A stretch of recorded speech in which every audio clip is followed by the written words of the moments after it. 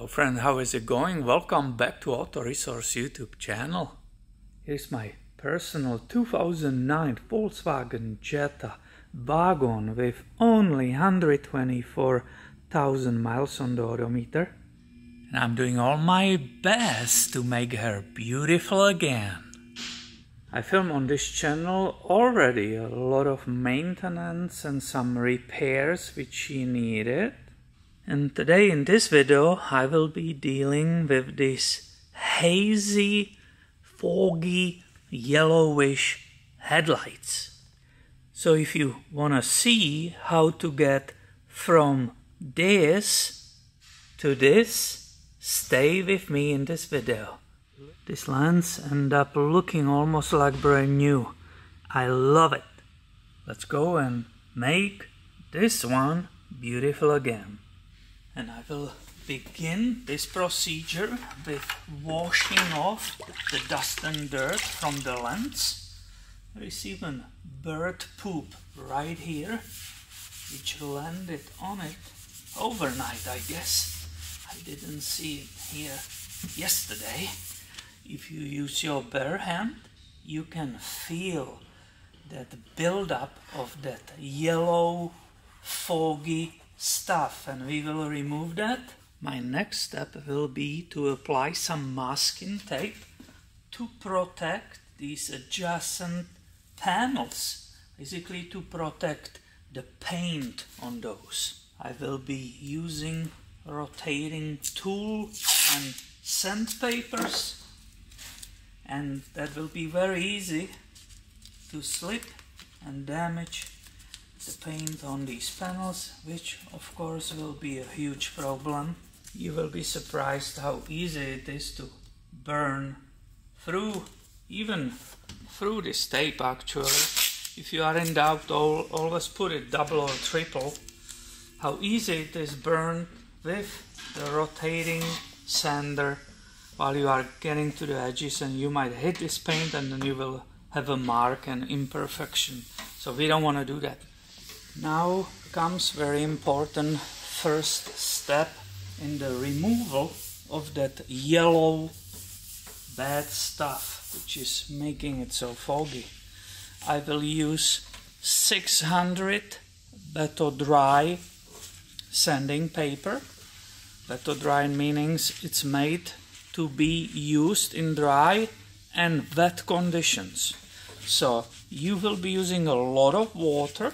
That's really important. Ideally, you put some soap in that water. That helps to lubricate that sanding process. And what I want you, or what I will do, is frequently wash that sandpaper and basically this area too, to remove that yellow haze, which is, you can hopefully see it, it's flowing down on the lens. So you can trust the weight of it going down, or you grab that sponge, you wipe it off, you help do it to wipe it off, and you continue. And I will say, this is the most important time of this entire job, because you don't want to rush this and you don't want to stop doing it too early. If you do, you will be at the end not having good final results. You will be coming back to this step, to this stage, and repeating it. So make sure this whole thing, you will remove all that yellow haze with 600 paper. Now, can you use 500? Yes, if you can buy 500, if it's in your store, grab 500. But that is more coarse, meaning more abrasive. So that will be the lowest number I will recommend. I will not go on the plastic headlights. I will not personally start with 400 I think it's too coarse, or if I can use another word, I think that's too rough, and it might actually create the scratches which we will be not able to get rid of later. When you start getting to the edges, you immediately realize why we put here that masking tape. You don't wanna hit and scratch that beautiful paint. When I started this video, when I started filming with you, when I touched this area, it was rough. There was that yellow build-up on it. This part is actually perfectly smooth already. I can feel it with my fingers. I can feel that somebody from home will be asking in his mind, hey, how many minutes, how much time should I give to each stage, or how many minutes I should be using here, this P600. Well, I cannot tell you, my friend, it's individual. It basically depends how large the lens is, how bad shape it was when you started this procedure. So it's individual. Just use common sense. I will be not doing it half day because I will probably sand through the plastic and create a hole. So just common sense. Can I give you guesstimate? Well, maybe I will spend on this, what, 3 to 5 minutes, something like that. My next step will be using P800. This is basically to remove possible scratches which I created in this lens. It's always recommended wet that sandpaper maybe for at least 1 minute before you will start using it. Throw it. So again, I will put it on my soft pad. I'm using this sponge as a soft pad. Since the surface of the light, the headlight, is curved, I will not use a straight pad which is hard material, something what is soft. And let's go keep repeating the same thing, this time with 800. If you don't have a soft pad, you can just let it sit on the lens, use your fingers, it's totally fine. And I will give a hint again for advice, don't rush this stage either. Little bit longer you spend on this stage with the 800, you will not regret it. I will again wipe everything off with the sponge. Now I will be coming down to the super fine pad, and this is 3000. And this is a pad which I saved from the previous headlight restoration system kit, which is from 3M Advanced. The number is 39008. There was everything including in it, and this is the remnant. So basically in that kit was this disc which you can put in your drill, and it has that Velcro hooks, so you just stick it on it. Will nicely, easily click to it. Now what is really important is lubrication. So again, plenty of water, and I will start, basically I will begin polishing the 3000. It's super fine. And you are basically, this is the beginning of polishing that lens.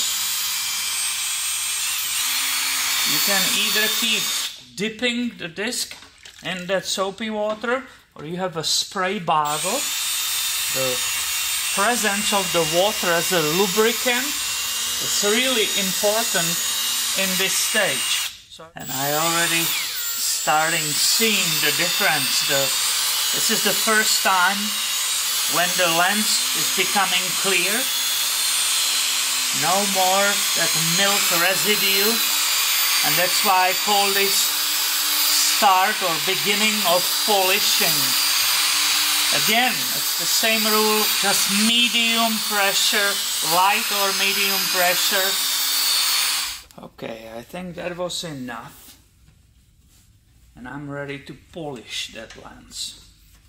So I will use again the remnants of that 3M kit I showed you. Because I have here that self-sticking polishing pad. So I will carefully remove that 3000 so I don't damage this. Nicely came off.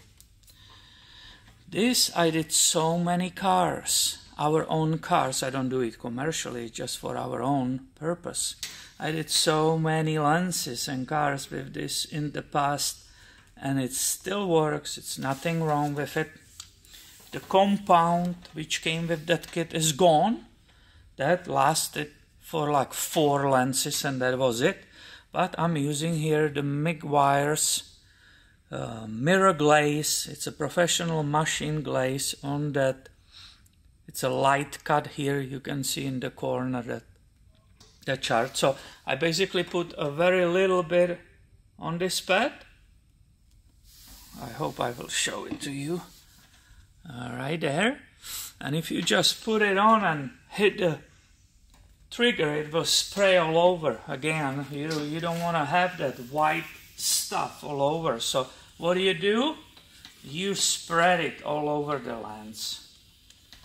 You rub it in basically, or you could do it with your fingers direct from the bottle, but this is the cleanest, nicest way. And only after that I will start running that polishing pad on it. Again, the same, don't push too hard on it. I'm using low speed.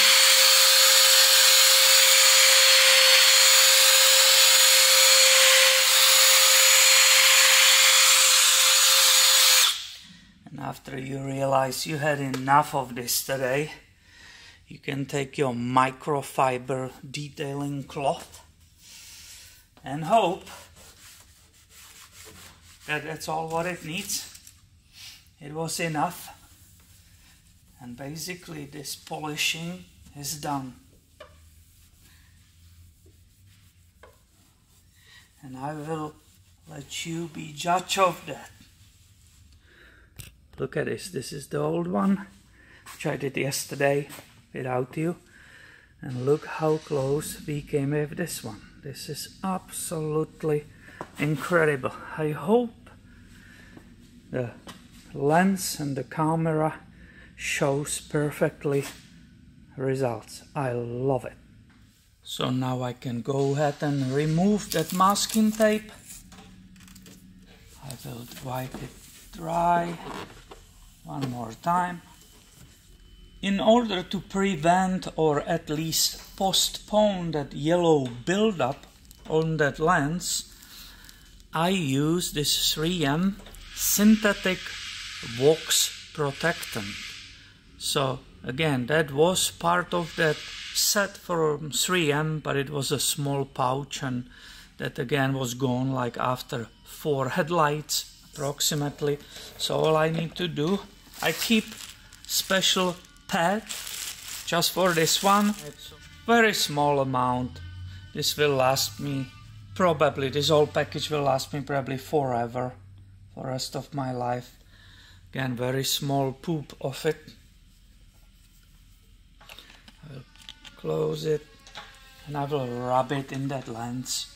You can see that I even put probably too much, but whatever, doesn't matter. This is a special sealer wax. It should be resistant to the UV rays. Polish it using a microfiber towel or cotton towel. That's what it says on the back.